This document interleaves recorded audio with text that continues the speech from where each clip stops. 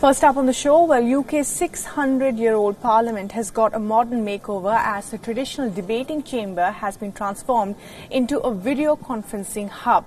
Flat-screen televisions now beam questions in a near-silent chamber where lawmakers once used to force their way into rowdy debates, often seen leaving their seats and walking away. The hybrid parliament model, which was launched last month, has allowed Parliament to function while maintaining social distancing rules.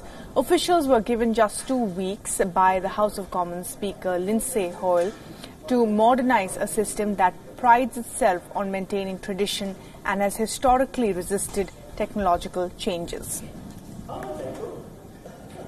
New government policy.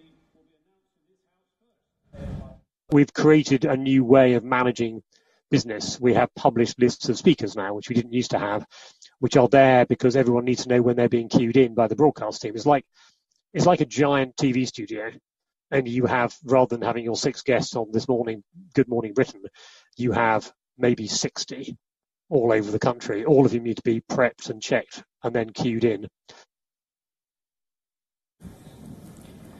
However, the future of the new system, which has been billed as a temporary fix rather than a permanent step, remains in the balance. The tech team behind the system said that the new Parliament is not a replacement of the old way of doing business. I think it's difficult at this point to judge whether or not there are some serious issues with the way of doing business like this. There are clearly some advantages. It's allowed the chamber to sit. But I think that members will be reflecting on whether or not this is sort of a sustainable way of wanting to do democracy.